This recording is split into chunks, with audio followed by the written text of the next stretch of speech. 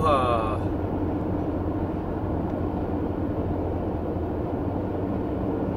I can't tell if I'm live or not, if it came on. Okay, yeah, it did. Good. Good. I want to beat the dead horse for a little while. Hopefully you can handle it.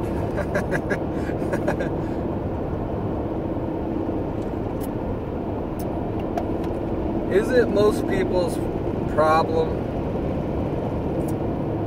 isn't everybody's problem the same thing?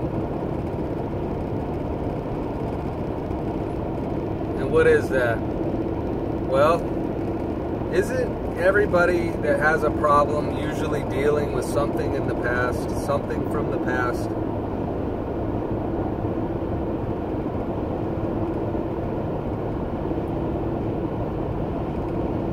Like, how many people have a problem in the present moment? Well, then we'd have to discover who's actually in the present moment. And we would discover that everybody that's actually in the present moment has no problems. Has no problem. Are problems and challenges the same thing?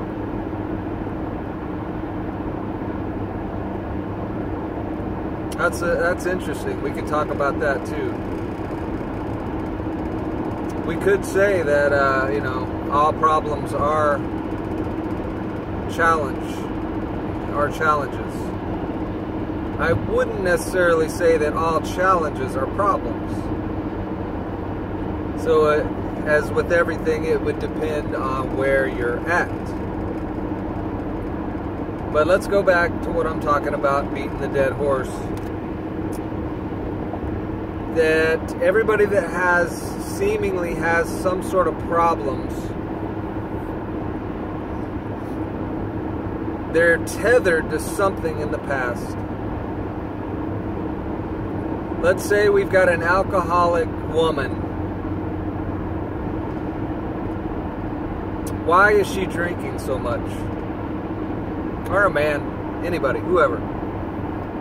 Why are they drinking so much?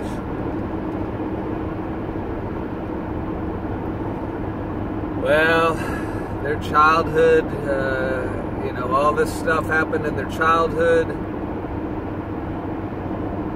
It threw them out of balance. It threw them out of center. It traumatized them. And they don't want to think about that all the time. So it ended up deep in the subconscious mind as an energetic block.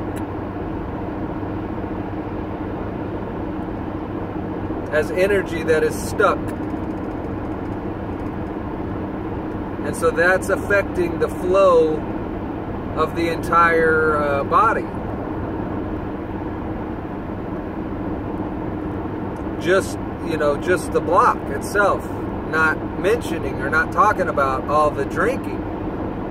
The drinking is a way of keeping those memories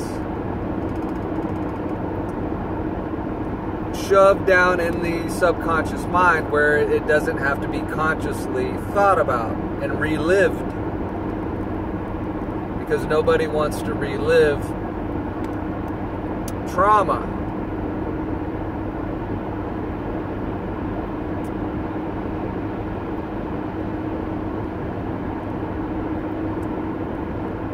So you see then,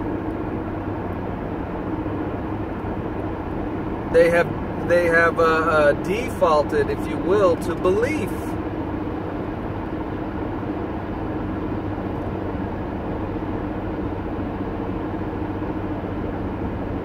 Because in the present moment, is any of that stuff from your childhood, does it have the power to override your will? Does it have the power to magically make you depressed?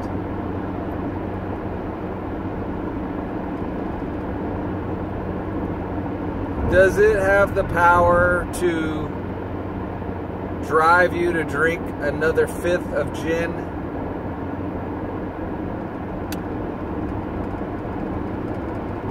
And the answer is both yes and no. Yes, if you're willing to believe it. No, if you're truly at the 0 point, because you realize, I mean, I don't know if you've ever been to the 0 point. I don't know if people can easily get here or not. I don't know how difficult it is for people to get to the 0 point, but based on observation, I would say it must be fairly difficult, because people choose beliefs even at their own detriment. I was just talking to a guy in the comments, and he told me that Satan's biggest trick was to get people to believe that he doesn't exist. To which I replied, the ego's biggest trick is to get you to recycle something from the past as though you just wrote it.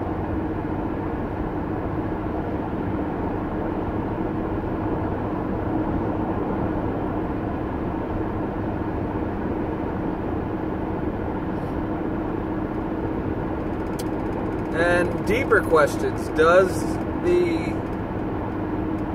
the alcoholic really want resolve? Or is it a sort of a game of hide and seek with the self? I like this alcohol. I don't like my childhood, but I'll tell myself, in those times when I do think about it, I'll tell myself, well, it's because of my childhood that I'm an alcoholic. It's because my childhood was so bad that I'm an alcoholic. So that's an excuse to continue to be an alcoholic. And it's just clear as day to me that it's belief. You're choosing then to believe and give power to your bad childhood in order to justify your current bad actions, bad choices.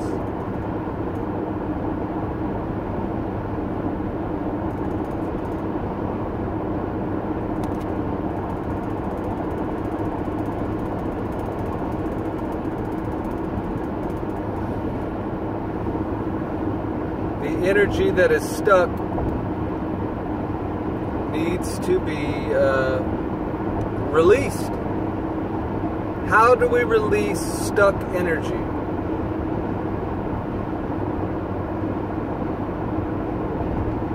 How do you do it?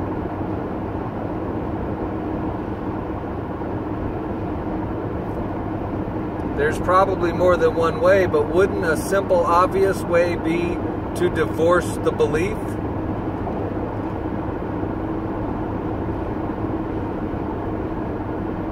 To come to the conclusion,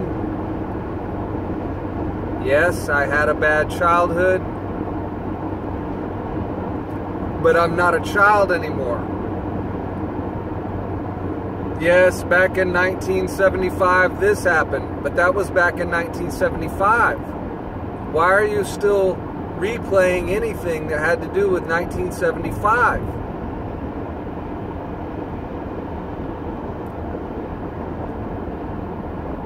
Well, because it hurt. I get that. Because it traumatized you. I get that. But it's continuing to hurt. It's continuing to traumatize you. And it's driving you to do unhealthy things, like be an alcoholic and beat your liver up.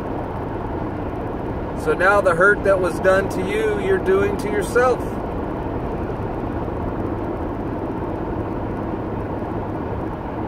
All because of beliefs.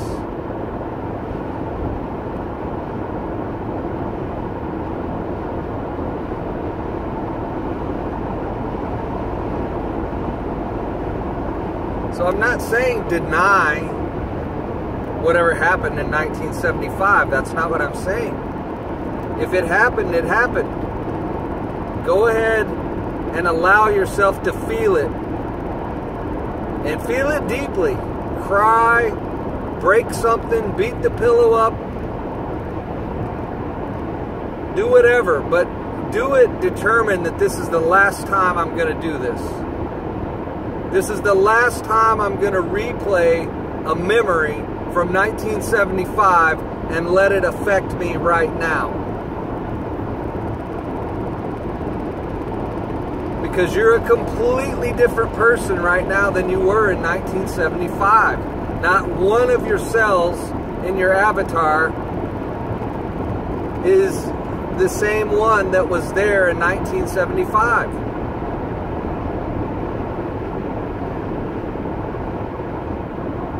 Although you might have programmed those cells through beliefs.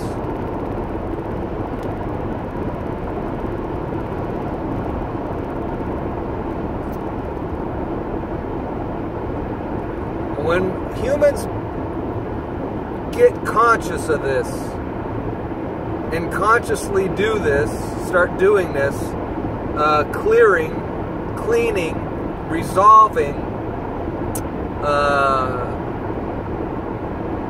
letting the blocks go, letting that energy that's stuck in whatever chakra, lets it go, suddenly that chakra is going to function the way that it's supposed to function, and the entire body, mind, soul is going to feel better. Might even feel great, might even feel blissful. Let's talk about bliss for a second. The state of bliss is not some static state that we seek to achieve like heaven. When we think of heaven in terms of physicality, we think when we get to heaven, everything's going to be perfect. And you picture yourself walking into heaven through the gates in a body into a city that's the cleanest city you ever seen and everybody's nice as heck. That's not what bliss is. It's not a static state. Because co-creators are always seeking to push creation further, push themselves further, push their creations further, which presents challenges. Challenges are completely normal and healthy. So challenges are not problems necessarily. If you choose to believe a challenge is a problem, then again, you just started entertaining belief and you're doing the same old cycle again.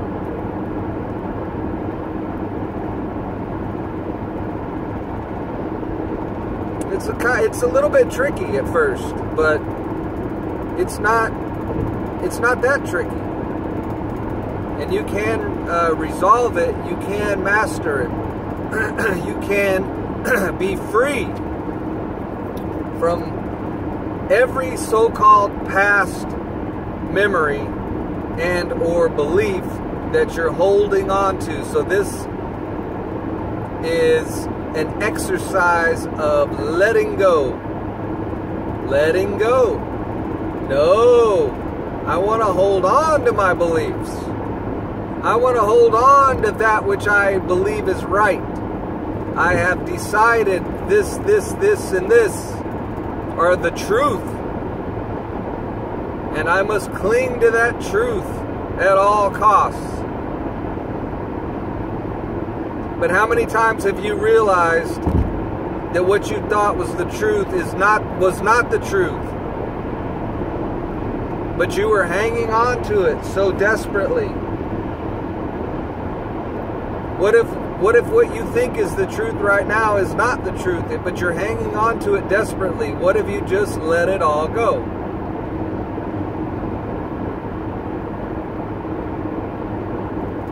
In other words, I don't think people are readily ready to give up all their beliefs because they think they're going to get in trouble.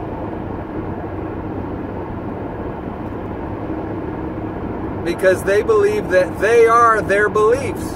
You are not your beliefs. You will not get in trouble if you let them all go. How will you know this unless you do it?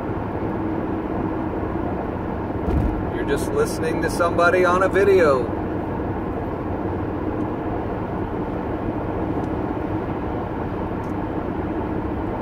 Flap their gums about beliefs, because this is like the most important thing that I've come to realize about this realm and why that it appears to be the way that it appears. If you listen or if you read the comments in videos, I'm sure you do, notice how everybody is projecting their beliefs. Everybody is speaking their beliefs. And seemingly nobody has, the same beliefs. And if they think that they do, if they had a deep conversation with that other person, they would realize, well, I guess we really kind of don't have the same beliefs, do we? Because I like Trump on this, this, and this, but I don't like Trump on, vaccines and masks. But I thought we were both, 100% Trump fans. That's just an example. I'm not trying to bring politics into this. But it applies to it. It applies to everything.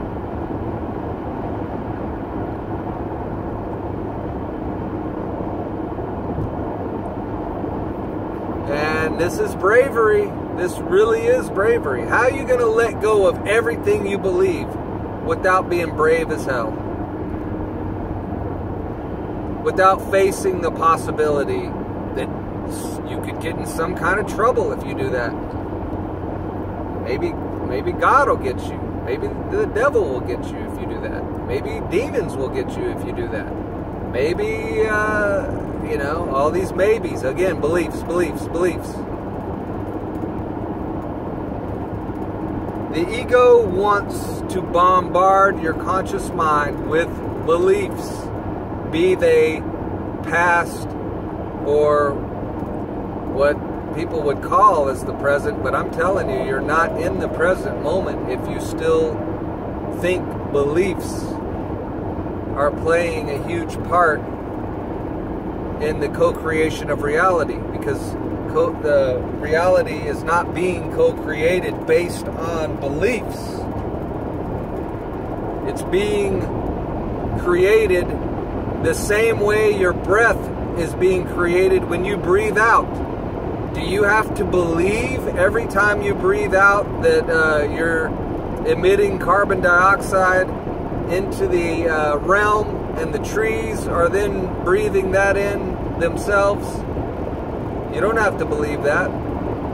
You don't have to tell yourself every time you breathe out that that's what you're doing. It's a natural function. Co-creation in the same way is a natural function. It does not require you to have all these beliefs. And it certainly doesn't require you to be tethered to the past, emotionally tied to things and events from 1975.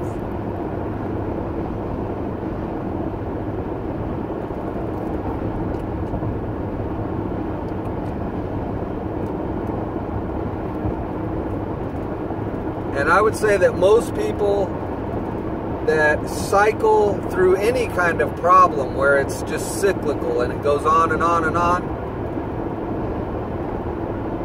and then they develop all these other problems that stem from the root problem.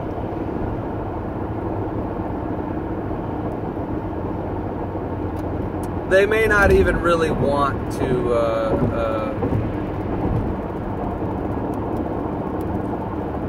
they don't really want the freedom. Let's put it like that. Yeah, they may say they do, and they may half-heartedly kick around the idea of complete freedom, but they really don't want that. They really don't want freedom. And I'm sorry, I must be talking about an NPC here, because an NPC doesn't really want freedom. An NPC wants masters. It wants masters. It wants to be led. It wants to be told. And it wants to numb all that by drinking, by being an alcoholic. Because it doesn't have to deal with it or face it or make a change or let go. It doesn't want to let go.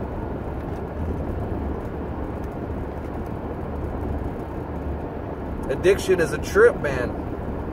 Addiction gets you into a place where you do not want to let go, even though you know this is harmful. And it's stemming from a belief or a memory from your past that is also harmful, but you don't want to let it go.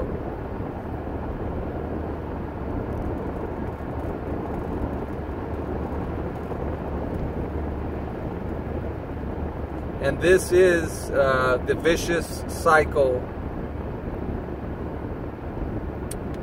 These are the people that repeat history and then repeat that phrase because they expect it. They don't consciously know this, they subconsciously know this, but I mean, people are lost in ego.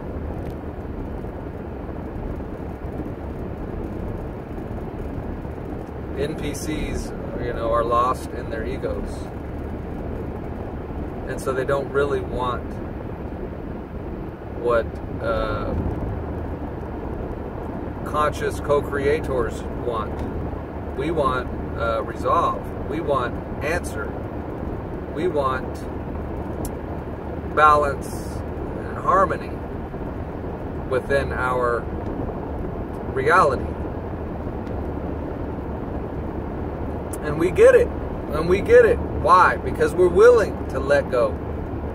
We're willing to see what an NPC would run away from. We're willing to